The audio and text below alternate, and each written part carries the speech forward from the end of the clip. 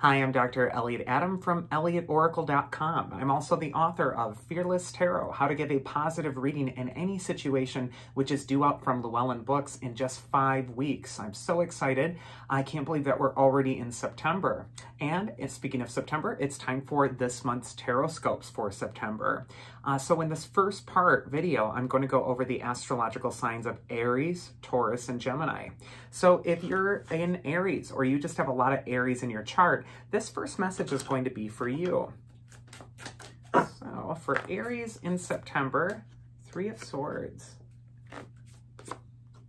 9 of Pentacles, and Temperance. Okay, the 3 of Swords is often a card of forgiveness. You can see that heart that's really weighted down by these 3 heavy swords. And the 3 swords are symbols for old trauma or something difficult from the past that the heart is still holding on to. And the heart would be floating above the clouds to rejoin the sunlight if it weren't for these 3 swords that it's hanging on to. So a lot of times this card will come up when you're hanging on to something from the past that's actually bringing the energy down. And the only way for the heart to heal is really to let go of those swords. But it can be hard for the heart to let go of something painful that happened to it, because swords represent power. And sometimes that sense of righteous indignation, or sometimes the sense that if you hang on to the painful thing, you're going to be somehow more prepared for something else that comes up, will kind of get in the way at this time. And so for Aries, this is going to be a time where you really want to forgive and forget. This is also a really productive month. The month of September for Aries is excellent when it comes to finances, money, career position, or any sort of personal development that you want to go through. 9 of Pentacles is saying to keep your eyes on the prize, to really stay focused. And in fact, you have that hooded falcon on the 9 of Pentacles at the top of the card, which could indicate that you need to train your focus right now. And maybe not focus on the losses or difficulties of the past, but instead to really focus on what you're trying to manifest for this next month. And then finally, we have that beautiful angel of Temperance, which is saying for Aries, it is going to be so worth your while if you spend a little bit of time healing this next month. If you're really tending to your heart, healing old wounds, forgiving past slights, and also just moving past and transcending something difficult that's already transpired. It's time to change gears and to switch your focus. And I really think that it's more productive to develop yourself professionally this year, or on anything that's going to reignite your sense of security or stability, or even practicality this next month, rather than rehashing old emotional wounds. And so this is a time to let it go and to really focus on the month ahead as being productive and full of wealth opportunity. So that is the message for Aries. The next on our list is Taurus. So if you're a Taurus, or you have a lot of Taurus on your chart, this is going to be the message for you. The Sun, the best card of the deck. The 9 of Cups reversed.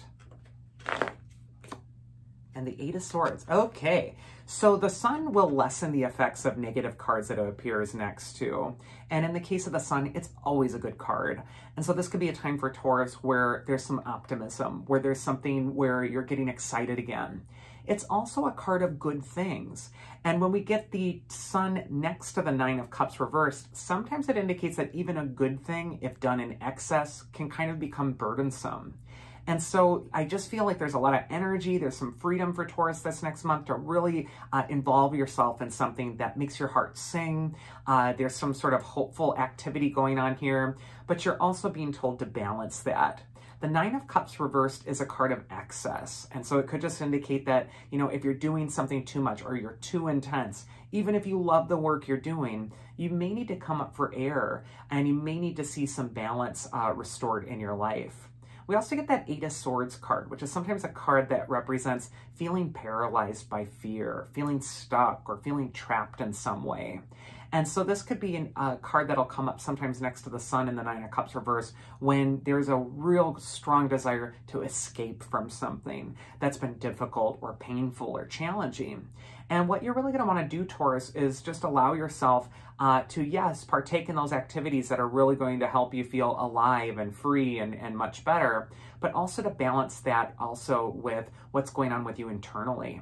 And sometimes the Eight of Swords can also indicate fearful limitations, meaning that you might be looking at the sky as the limit with that Sun card and really seeing all your opportunities, but the excess here could be an excess of worry, and that you might actually be stifling some of that sunlight that's trying to peek through this next month. So for Taurus, my advice is this: all things in moderation, nothing in excess. And if you're even involved in something positive or great, make sure it's balanced up with something as well that's more practical, more realistic, more grounded. That's going to be really helpful. And not only not excess in good things, but also don't excessively fear this next month. Don't borrow trouble. Don't think, oh my God, maybe this will happen or that'll happen, and so I have to protect myself.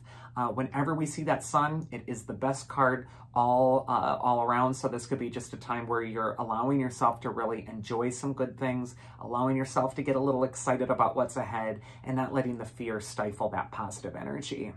And then finally for this video, we're going to go into the astrological sign of Gemini. So if you're a Gemini or you have a lot of Gemini in your chart, this is going to be the message for you. First, we get the Four of Cups. Second, Page of Cups. And third, Three of Cups. All cups for Gemini. And cups in the tarot have to do with your feelings and your emotions. So this could be a time when you're just a little bit more sensitive, where you need to take a little bit more care of what's being whispered from your inner spirit, from your inner voice, and also from the depths of your emotions. The Four of Cups is a card that says it's time to accept good things being offered to you, Gemini. A lot of times the Four of Cups will indicate that you're so focused on a problem or so focused on something that's stressing you out that you're unable to see the wonderful miracle that's just laid out right in front of you at this time. And you got that little cloud presenting that fourth cup there, which is just saying that there is a blessing on the way or some sort of thing that's already right in front of you. You just may have difficulty seeing it. And so this Four of Cups is saying to really shift your focus towards your positive feelings. And although there are going to be some losses you're processing, disappointments from the past, or even some ups and downs this next month emotionally, it's important not to wallow in it, but instead to really say, okay, well, what is this teaching me? Or what can I learn from it? Or what deeper wisdom is this really speaking to in my life? And how am I going to apply this challenge toward my personal growth? The second card we get for Gemini is one of the most creative cards in the tarot. It's the Page of Cups. And the Page of Cups is telling you it's time to create, it's time to play, it's time to lighten up. That Four of Cups energy is a little bit heavy. And when we get that Page of Cups, even followed by the Three of Cups, there's a more playful, joyful, exuberant energy with this set of cards here. What I will say is that this will be a highly sensitive month for Gemini. You might be a little bit more moody, and it might be best to channel some of that emotional energy into your creativity. That could be really a good outlet for you. And then finally, we got the Three of Cups, which is a card of charisma, positive energy.